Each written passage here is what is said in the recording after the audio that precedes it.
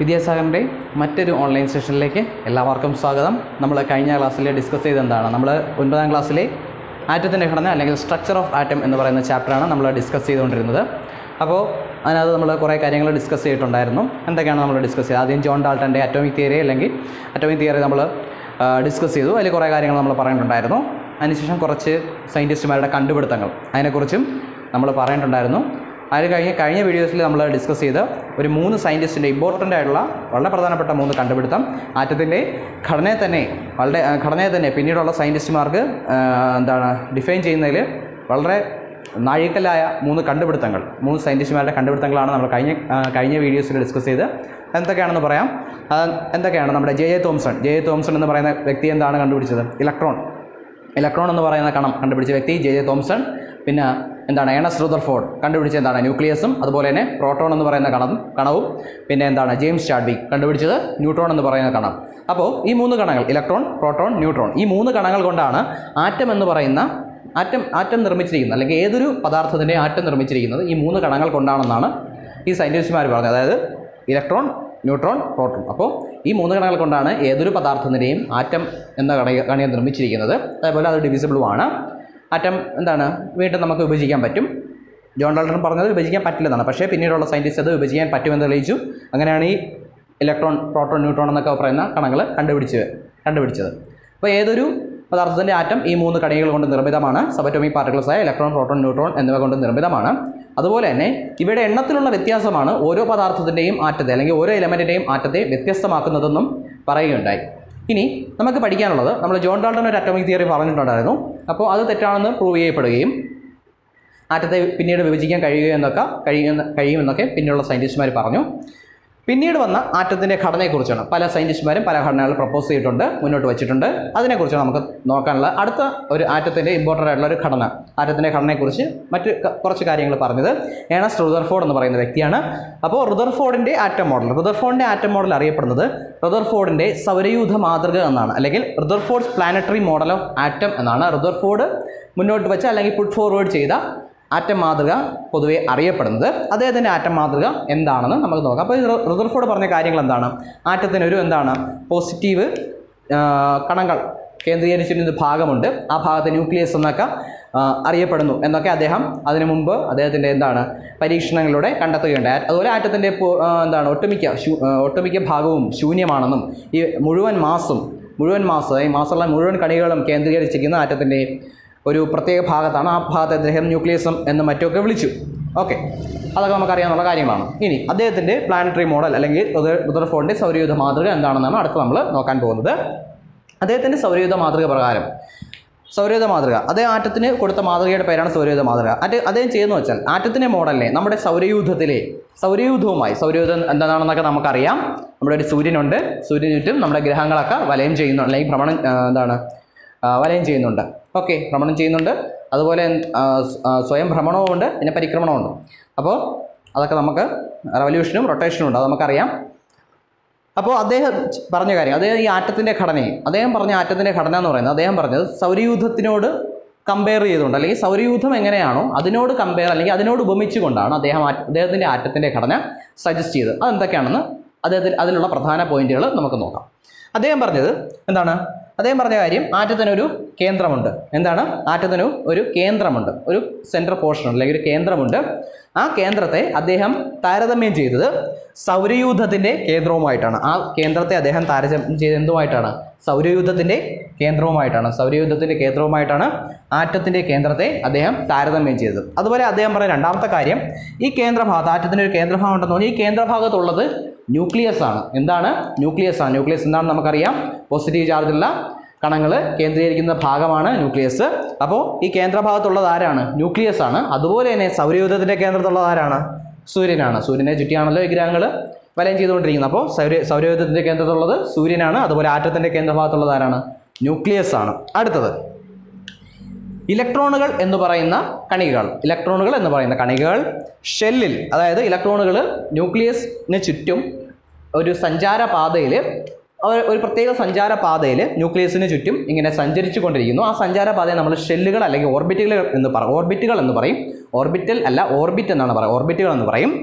അപ്പോൾ ഇലക്ട്രോണുകൾ ന്യൂക്ലിയസിന് ചുറ്റും ഷെല്ലിൽ ന്യൂക്ലിയസിനെ ചുറ്റിക്കൊണ്ടിരിക്കുന്നു. ഇലക്ട്രോണുകൾ ന്യൂക്ലിയസിന് ചുറ്റും ഇങ്ങനെ ഷെല്ലിൽ കറങ്ങിക്കൊണ്ടിരിക്കുന്ന ആണ്. അതുപോലെ തന്നെ അപ്പോൾ ആ ഇലക്ട്രോൺസിൻ്റെ കറക്കം എന്ന് പറയുന്നത് അദ്ദേഹം ഉപമിച്ചത് ഗ്രഹങ്ങൾ ഓർബിറ്റിൽ കൂടെ സൂര്യനെ ചുറ്റുന്നതുമായിട്ട് ആ ഒരു മൂവ്മെൻറ്റുമായിട്ട്, ഗ്രഹങ്ങളുടെ ആ ഒരു മൂവ്മെൻറ്റുമായിട്ട് ബന്ധപ്പെട്ട ആ ഒരു ചലനവുമായിട്ട് ബന്ധപ്പെട്ടാണ് അദ്ദേഹം ഇലക്ട്രോണുകളെ ഉപമിച്ചത്. അപ്പോൾ ഇലക്ട്രോണുകൾ എന്ന് പറയുന്നത് ന്യൂക്ലിയസിന് ചുറ്റും ആരെ ചുറ്റി സഞ്ചരിച്ചു കൊണ്ടിരിക്കുന്നു, ന്യൂക്ലിയസിന് ചുറ്റും ഷെല്ലിൽ ഇലക്ട്രോണുകൾ ഇങ്ങനെ കറങ്ങിക്കൊണ്ടിരിക്കുന്നു. അതുപോലെ അതിനെ അദ്ദേഹം ഉപമിച്ചത് സൗരയൂഥത്തിലെ ഗ്രഹങ്ങൾ ഓർബിറ്റിലൂടെ സൂര്യനെ ചുറ്റുന്നതുമായി ബന്ധപ്പെട്ടാണ്. അപ്പോൾ അദ്ദേഹത്തിൻ്റെ ഈ പോസ്റ്റുലേറ്റ്സ്, ഇനി നമ്മൾ ഓരോ ആശയങ്ങളെ ഓരോ പോസ്റ്റുലേറ്റ്സ് എന്നാണ്, അത് ഞാൻ കഴിഞ്ഞ ക്ലാസ്സിൽ പറഞ്ഞു, പോസ്റ്റുലേറ്റ്സ് എന്നാണ് പറയുന്നത്. അദ്ദേഹത്തിൻ്റെ atomic തിയറിയിലെ റുദർഫോർഡിൻ്റെ planetary model of atom, അതിലെ പോസ്റ്റുലേറ്റ്സ് ആണ്, മെയിൻ പോസ്റ്റുലേറ്റ്സ് ആണ് ഈ പറയുന്നത്. ആറ്റത്തിന് ഒരു കേന്ദ്രമുണ്ട്. ഇതിന് സൗരയൂഥവുമായിട്ട് ബന്ധമുള്ള കമ്പാരിസൺ ആണ് നമ്മളിവിടെ രണ്ട് ഇതായിട്ട് എഴുതിയിരിക്കുന്നത്. ഇതിന് അദ്ദേഹത്തിൻ്റെ മോഡലിൽ സൗരയൂഥമായിട്ടുള്ള താരതമ്യം, അതാണ് ഇങ്ങനെ എഴുതിയിരിക്കുന്നത്. അപ്പോൾ ആറ്റത്തിനൊരു കേന്ദ്രമുണ്ട്. അതുപോലെ ആ കേന്ദ്രഭാഗത്ത് ആരാണ്? ന്യൂക്ലിയസ് ആണുള്ളത്. അതുപോലെ തന്നെ ഈ ന്യൂക്ലിയസിനെ ചുറ്റി ഇലക്ട്രോണുകൾ ഷെല്ലിൽ വലയം ചെയ്യുന്നുണ്ട് എന്നും അദ്ദേഹം പറഞ്ഞിട്ടുണ്ട്. അപ്പോൾ ആറ്റത്തിനെ സംബന്ധിച്ചിടത്തോളം ഒരു ആറ്റത്തിൻ്റെ ഒരു അടിസ്ഥാനപരമായ ഒരു മോഡൽ, അല്ലെങ്കിൽ ഒരു ആറ്റത്തിനെ കുറിച്ചൊരു ഐഡിയ കിട്ടുന്ന ഏറ്റവും അടിസ്ഥാനപരമായിട്ടുള്ളൊരു മോഡൽ സജസ്റ്റ് ചെയ്തത് ഒരുവിധം പൂർണ്ണമായിട്ടല്ലെങ്കിൽ പോലും ഒരുവിധം അംഗീകരിക്കപ്പെട്ട ഒരു മോഡൽ ആദ്യമായിട്ട് സജസ്റ്റ് ചെയ്ത ആരാണ്? നമ്മുടെ ഏണസ്റ്റ് റുദർഫോർഡ് എന്ന് പറയുന്ന വ്യക്തിയാണ്. പക്ഷേ ഇദ്ദേഹത്തിൻ്റെ മോഡലിന് കുറച്ച് പോരായ്മകൾ അല്ലെങ്കിൽ ഡീമെറിറ്റ്സ് ഉണ്ടായിരുന്നു. ആ ഡീമെറിറ്റ്സ് എന്നാണ് നമുക്ക് അടുത്ത് നോക്കാനുള്ളത്. അപ്പോൾ ഇദ്ദേഹത്തിൻ്റെ മോഡലിൽ തീർച്ചയായിട്ടും കുറേ പോരായ്മകളുണ്ട്. അപ്പോൾ തീർച്ചയായിട്ടും മറ്റ് പോരായ്മകൾ ഉള്ളതുകൊണ്ടാണല്ലോ പിന്നെയും ആറ്റത്തിന് പിന്നെയും മോഡലുകൾ ഇങ്ങനെ സജസ്റ്റ് ചെയ്യപ്പെട്ടുകൊണ്ടിരുന്നത്. അപ്പോൾ ഇദ്ദേഹത്തിൻ്റെ മോഡലിൽ പിന്നെയും പോരായ്മകളുണ്ട്. ആ പോരായ്മകൾ എന്താണെന്നാണ് നമ്മൾ അടുത്ത് നോക്കാനുള്ളത്. അതെന്താണ് നമുക്ക് നോക്കാം. അപ്പോൾ അദ്ദേഹത്തിൻ്റെ മോഡൽ പ്രകാരം ന്യൂക്ലിയസ് ആണ് ആറ്റത്തിൻ്റെ കേന്ദ്രഭാഗമാണിത്. ഇത് ന്യൂക്ലിയസ് ആണ്. ന്യൂക്ലിയസിനെ ചുറ്റി ഇങ്ങനെ ഇലക്ട്രോണുകൾ ഇങ്ങനെ സഞ്ചരിച്ചു കൊണ്ടിരിക്കുന്നു എന്നാണ് അദ്ദേഹം പറഞ്ഞത്.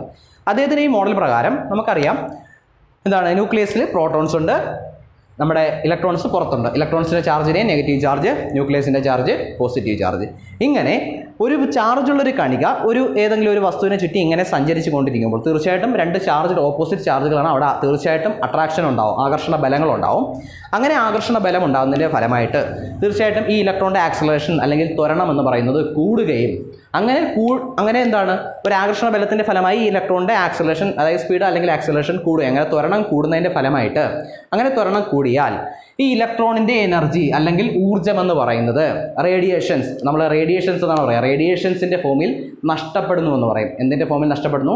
റേഡിയേഷൻസിൻ്റെ ഫോമിലാണ് എനർജി നഷ്ടപ്പെടുന്നത്. റേഡിയേഷൻസിൻ്റെ ഫോമിലാണ് ഊർജ്ജം നഷ്ടപ്പെടുന്നു. അങ്ങനെ ആലോചിച്ചാൽ റേഡിയേഷൻസിൻ്റെ ഫോമിൽ ഊർജ്ജം നഷ്ടപ്പെടുകയും അങ്ങനെ ഊർജ്ജം നഷ്ടപ്പെടുന്നതിൻ്റെ ഫലമായി ഈ ഇലക്ട്രോണുകളുടെ സ്പീഡ് അല്ലെങ്കിൽ വേഗത കുറയുകയും ഈ ഷെല്ലുകൾ എന്ന് പറയുന്നത് ന്യൂക്ലിയസിനോട് വളരെ അടുത്ത് വരികയും ചെയ്യും. അവസാനം ഈ ഇലക്ട്രോൺ എന്ന് പറയുന്നത് ഇതിൻ്റെ സഞ്ചാരപാത ന്യൂക്ലിയസിനോട് വളരെ അടുക്കുകയും അവസാനം ഈ ഇലക്ട്രോൺസ് ഇങ്ങനെ കറങ്ങി ഈ ഷെല്ലിൽ കൂടെ ഈ ഓർബിറ്റിൽ കൂടെ കറങ്ങി അവസാനം ന്യൂക്ലിയസിൽ വന്ന് പതിക്കും എന്നൊരവസ്ഥയിലേക്ക് കാര്യങ്ങളെത്തി. ഇതാണ് അദ്ദേഹത്തിൻ്റെ മോഡലിനുള്ള പ്രധാന പോരായ്മ എന്ന് പറയുന്നത്. അദ്ദേഹം പറഞ്ഞു വെച്ചാൽ അദ്ദേഹം ഇത്രയും കാര്യങ്ങൾ പറഞ്ഞെങ്കിലും ഈ കാര്യങ്ങൾ കൊണ്ട് അദ്ദേഹത്തിന് ആറ്റത്തിൻ്റെ സ്റ്റെബിലിറ്റി അല്ലെങ്കിൽ സ്ഥിരതയെ പൂർണ്ണമായിട്ടും നിർവചിക്കാൻ കഴിഞ്ഞില്ല. ആറ്റം എന്ന് പറയുന്നത് സ്ഥിരമായിട്ടുള്ളൊരു കണികയാണെന്നും അതിന് ഒരു പൂർണ്ണമായിട്ടൊരു ഡെഫിനിഷൻ അല്ലെങ്കിൽ നിർവചനം ആറ്റത്തിൻ്റെ സ്ഥിരതയെ കുറിക്കുന്ന ഒരു നിർവചനം കൊടുക്കുവാൻ അദ്ദേഹത്തിന് കഴിയില്ല. അതിന് കാരണം എന്ന് പറയുന്നത് ഇതാണ്. കാരണം ഇങ്ങനെ ഒരു പോസിറ്റീവ് അല്ലെങ്കിൽ ഒരു ചാർജ്ഡ് പാർട്ടിക്കിൾ എന്ന് പറയുന്ന ചാർജ്ഡ് പാർട്ടിക്കിൾ മീൻസ് ഒരു നെഗറ്റീവ് ചാർജുള്ള ഇലക്ട്രോൺ ഒരു പോസിറ്റീവ് ചാർജുള്ള ഇങ്ങനെ ന്യൂക്ലിയസിനെ ചുറ്റി സഞ്ചരിക്കുമ്പോൾ തീർച്ചയായിട്ടും ഏതെങ്കിലും ഒരു സമയത്ത് അതിൻ്റെ എനർജി പൂർണ്ണമായിട്ടും നഷ്ടമാവുകയും അത് ന്യൂക്ലിയസിൽ വന്ന് പതിക്കേണ്ടതും ആയിട്ടുള്ള ഒരവസ്ഥ സൃഷ്ടിക്കപ്പെടും. അങ്ങനെ ഒരു അവസ്ഥയിൽ ഈ ആറ്റം എന്ന് പറഞ്ഞാൽ പൂർണ്ണമായിട്ടും കൊളാപ്സ് ആകും എന്ന് നമ്മൾ കൊളാപ്സ് ആറ്റം എന്ന് പറയുന്നത് കൊളാപ്സ് ചെയ്യപ്പെടും.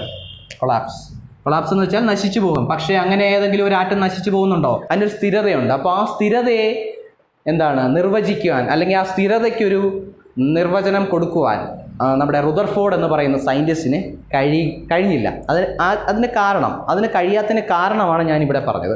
അദ്ദേഹത്തിൻ്റെ മോഡൽ പ്രകാരം ഇലക്ട്രോണിൻ്റെ സഞ്ചാരപാത എന്ന് പറയുന്നത് ഇങ്ങനെയാണ്.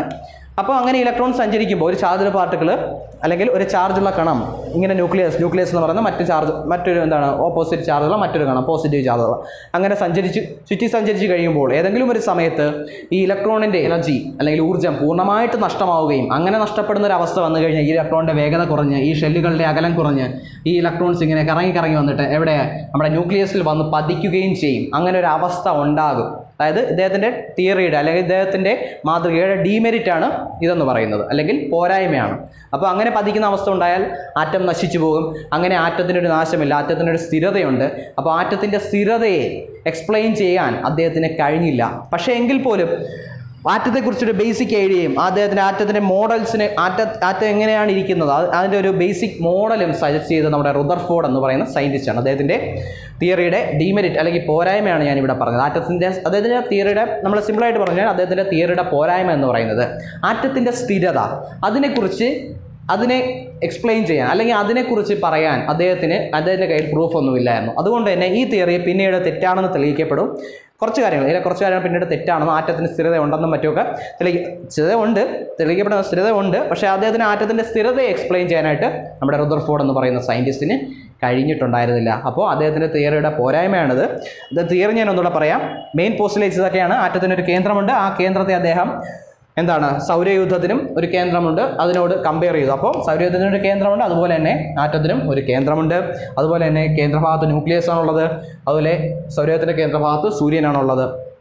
ഇലക്ട്രോണുകൾ ന്യൂക്ലിയസിനെ ചുറ്റും ഷെല്ലിൽ ഇങ്ങനെ വലയം ചുറ്റുന്നു.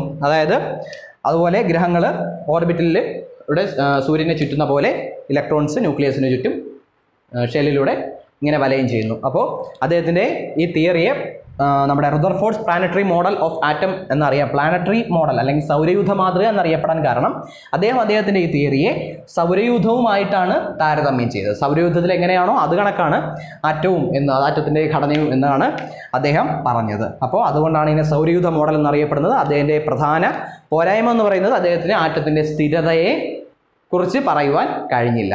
ഓക്കെ ആണല്ലോ. അപ്പോൾ ഇതാണ് നമ്മുടെ റുദർഫോർഡിൻ്റെ സൗരയൂഥ മാതൃക അല്ലെങ്കിൽ പ്ലാനറ്ററി മോഡൽ ഓഫ് ആറ്റം എന്ന് പറയുന്നത്.